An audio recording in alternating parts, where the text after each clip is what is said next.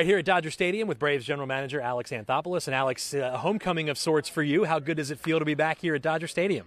It's nice. I was only here for 2 years, but I was torn about playing these guys. Just one, they're a really good team. And also, you have deep relationships here, friendships as well. But now that we're here, it's pretty exciting to be here, especially the day before you play. Tomorrow will be a little different. You want to win. You're going to be a competitor. But to see friends, and I spent 2 great years here. I'll definitely remember them forever, and even my family as well. It's certainly really nice to be back.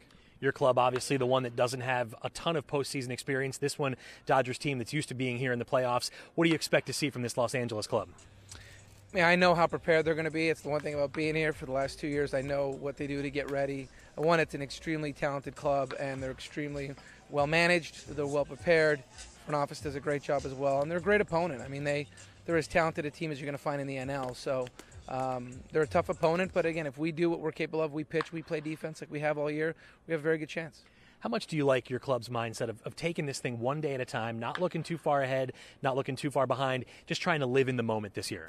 The one thing, just being around these guys, I don't think they're going to be overly amped up at all. I think people talk about us being a young team and so on. I think this group is just going to be excited to be here. I think what we've seen in Atlanta, I think the world's going to see in the playoffs. It's a young, dynamic, exciting team, and I think these guys are going to rise to the occasion. I know there was some cautious optimism over the weekend that Dansby'd be able to go, but it sounds like that's probably not the case. Yeah, he was doing well the first few days, and then when he finally started to try to take some dry swings, it just didn't respond the way he hoped for.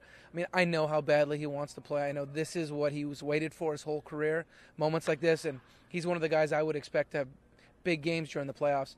But, right now he's just not ready. It doesn't make sense for us to try to even make an attempt. He just can't go. So we'll obviously have a little bit more time. Hopefully, we're in the CS, and then he'll be a consideration there. Obviously, Charlie Culberson, a pretty good guy to have as a backup going through this role a year ago.